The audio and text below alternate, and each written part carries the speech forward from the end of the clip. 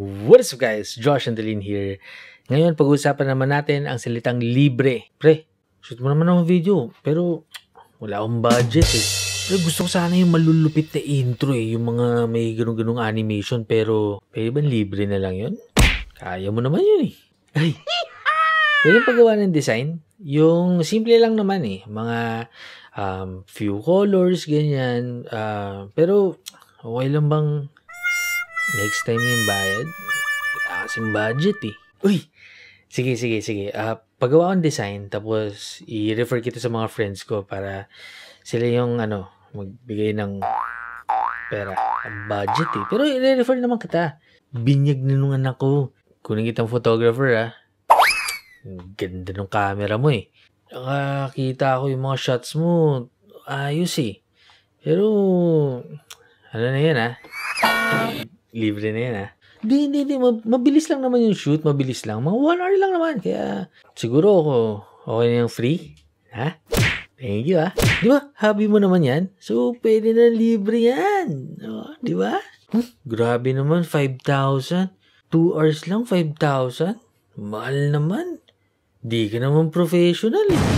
Gawa mo video pero shoutout kita. Okay. Yung mga yun, personally, hindi ko siya naramdaman lahat. Hindi lahat. Pero merong ilan, kahit hindi yun yung mismong salita, narinig ko na yung patumbok sa ganun. No? Dahil sa may camera ako, dahil sa nag-photo ako, nag-video ako, dahil sa gumagawa ako ng artworks, dahil marunong ako ng basic animation, dahil sa kung ano-ano pa.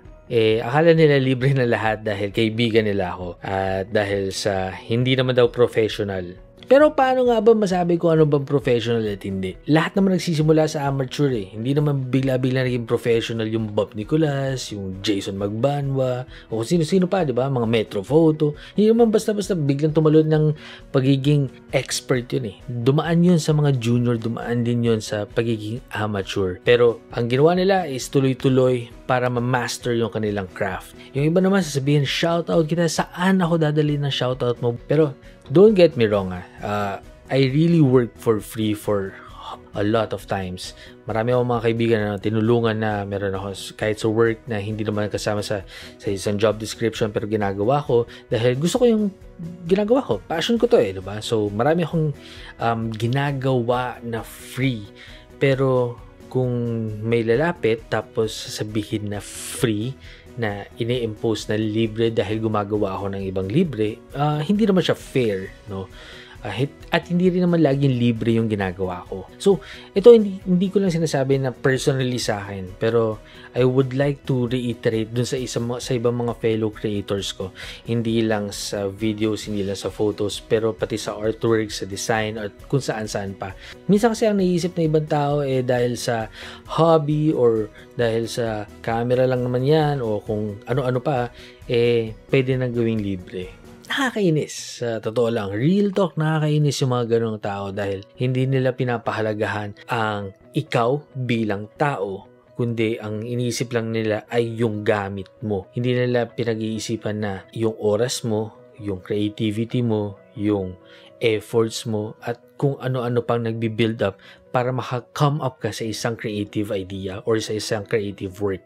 Ewan ko, try nila sa doktor, sabihin nila libre, o kaya sa kung sino man, di ba? Profession, or kahit ano naman it's the same thing. Hindi naman porket na iba yung ginagawa, iba rin yung approach mo. Tao pa rin naman yan So you need to respect kung ano yung ginagawa ng isang tao. Kung tatamaan ka naman dito, sorry, pero para sa ito. Pero kung hindi ka naman tatamaan dito, okay lang, dahil baka hindi para sa ito. Pero wala po akong pinapatamaan dito. Ang gusto ko lang talaga is ma-explain doon sa mga hindi nakakaintindi kung ano ba ang creative process. Kung kailan ka ba hihingi ng libre o hindi ka talaga dapat humingi ng libre. Again, ako ay fully naniniwala sa working for free. 2 or 3 years ago, si Jason Magbanwa na isang kilalang wedding filmmaker ay nag-work for free for 3 films yun or what.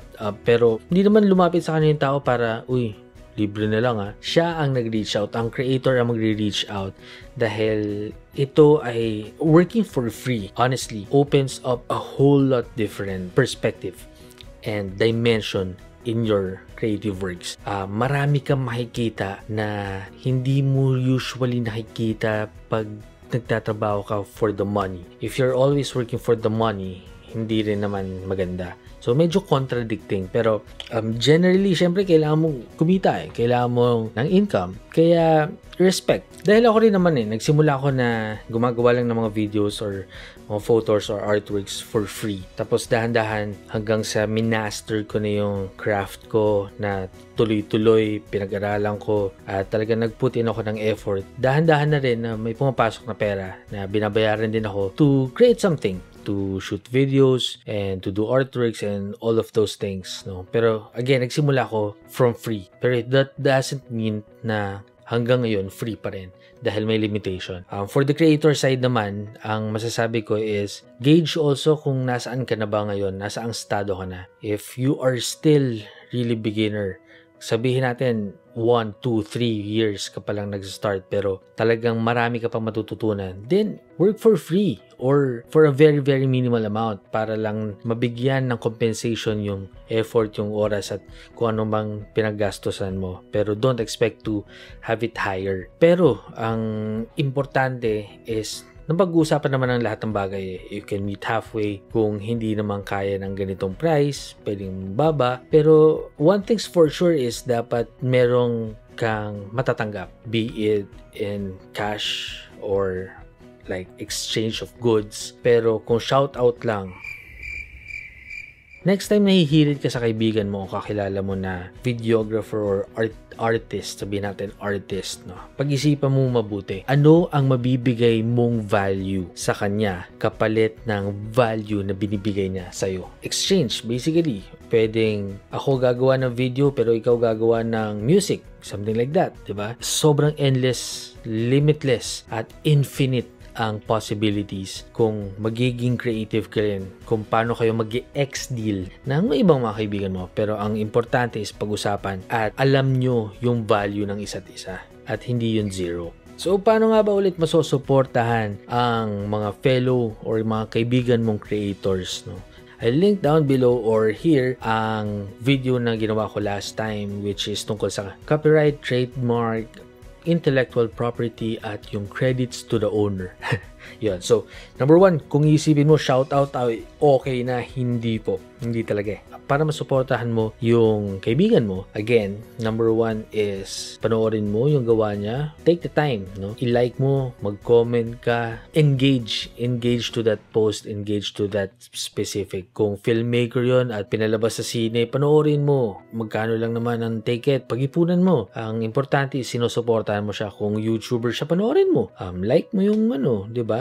Yung video niya, napaka-simpleng bagay nun, pero napakalaking impact doon sa creator. Importante rin yung i-share mo yung kanyang gawa na coming from the original post. Hindi yung ida-download tapos re-upload. Ang pinaka-importante is coming from his post or her post, doon manggagaling yung iyong share para malaman ng ibang tao na ang kaibigan mo ay isang creator. Next is, pwede ka rin mag-refer ng friends sa kanya. Sa wedding industry, usually ganito nangyayari or sa filmmaking. Yun ang pinaka-common na ginagawa at sobrang laking tulong din nun doon sa ibang mga creators. Next is, huwag manghingi ng libre. Hayaan mo yung creator na mag-offer ng discount or mag-offer ng free. Okay lang yon, pero again, kung ikaw yung nagde-demand or kung ikaw yung humihingi ng pabor, huwag mo namang hingi ng free. Lastly, may binibenta siya, bilhin mo. Dahil support na rin to sa merchandise, no? Hindi lang sabihin natin, meron siyang ginawang t-shirt, so bilhin mo. Dahil kung naniniwala ka at kaibigan mo rin siya at gusto mong suportahan yung kanyang endeavor, better kung bilhin mo yung binibenta niyang mga merchandise dahil makakatulong to sa channel niya, makakatulong to sa kanya as a creator. At ikaw rin, kapalit is makakatanggap ka ng isang souvenir. That's the last thing, no, how you can support your friends or your creators. Hindi man siya kaibigan, pero kung napapanood mo siya sa YouTube, kagaya ko, kung napapanood niyo ako, ang inyong like, ang inyong pagpapanood ay napakalaking tulong na po sa akin. Hindi ako humihingi ng sobra, kung hindi, manood lang kayo or subscribe, comment, like, share, at kung ano pa. Gusto ko lang i-share ang isang kwento, hindi ko alam kung totoo to, pero ito ay kwento na lumalabas na matagal na actually. Ang tawag dito is yung Picasso's Napkin Story. Kung hindi nyo kilala si Pablo Picasso, siya ay isang painter, sculptor at artist na napakagaling. Ang kwento is nasa isang cafe siya one afternoon at may isang tao na lumapit sa kanya at humihingi ng sketch or nagpapadrawing ng sarili. So, ang ginawa ni Pablo Picasso ay nag-drawing siya, nag-sketch siya sa isang table napkin at bago ibigay ito dun sa tao ay humingi siya ng reasonable amount. Di ko alam, 100,000 or whatever, basta malaking amount. At nagulat yung tao na yon or lady or kung sino man siya dahil maraming versions, hindi ko alam kung totoo. Pero nagulat yung tao na humihingi ka ng ganyan kalaki sa akin pero ilang segundo, ilang minuto mo lang ginawa yung sketch na yan. At ang ginawa ni Pablo Picasso ay kinuha niya yung napkin, krinampol niya to at binulsa niya at sinabi niya doon sa, sabihin natin sa babae, "No, dear lady, it took me 40 years to do this." So yon ang kwento ng Picasso's napkin. Kung ikaw ay creator, kung ikaw ay isang artist, success doesn't come overnight. That's number one. Kailangan mo mag-work hard, hustle, tuloy-tuloy, huwag kang susuko. If you really love what you do, just do it. Continue doing it. And next is a lot of people, maraming tao dyan, hindi nakikita kung saan kagaling, kung ano yung pinaghirapan mo. Hindi nila nakikita yun. And it's normal na hindi mo alam ang storya ng bawat isang tao. Gaya ni Jack Ma, yung may-ari ng Alibaba. Kung hindi naman niya sinabi sa mga interview niya na na-reject siya for so many times at nag-pursue lang talaga siya at tinuloy lang niya ang internet, hindi naman natin malalaman di ba? Pero what's important is we give respect to the person. Para sa mga tao na nagsasabi na 1 hour lang naman yan mahal naman, 2 hours lang naman Number one, gusto ko i-explain sa inyo, lalo sa filmmaking. Yung camera pa lang na ginagamit namin, lalo sa isang professional shoot, is thousands and thousands and thousands and thousands, even 100,000 of pesos. And hindi siya basta-basta ang investment dahil bukod sa camera, sa body, is kailangan mo rin ng lens. So, bukod sa camera, kailangan mo ng lens. Bukod doon, marami pa po. SD card, storage, computer, saan i-edit, tripod, audio, sobrang dami, ilaw, kung ano-ano, sobrang dami pa, no? And I'm just talking about the hardwares. Hindi pa natin pinag-uusapan yung creative side o yung effort na ginugugol nung creator. Hindi pa pinag-uusapan yun. Nasa hardware pa lang tayo, sobrang mahal na. Paano pa yung time and effort, yung creativity ng tao, ilalagay niya dun sa isang project? Respect the people. It doesn't come overnight. Nandito kami, nandito sila, nandito kayo. Hindi lang dahil sa ginawa nyo kahapon, pero dahil sa persistent, long-term na, tuloy-tuloy, consistent na trabaho at hard work. So, yeah, that's pretty much it. So, next time na hihingi ka ng libre, siguraduhin mong ikaw rin ay makakapagbigay ng libre. I hope na liwanagan kayo sa perspective ng creator at hindi ko sinasabi na laging dapat may bayad. Actually, ang sinasabi ko nga is hindi kailangan lahat may bayad, pero alamin mo kung ano yung value mo. So that's pretty much it for today. I hope na liwanagan kayo at nabigyan ko kayo ng kahit anong idea. So if you like this video, hit that like button, subscribe kung hindi pa kayo nakasubscribe, comment down below kung may questions kayo, i-share mo sa kaibigan mo kung meron siya, kung nagpapalibre siya. Pero ayun, so that's pretty much it for today. This is Josh Antolin. Thanks for watching. Bye!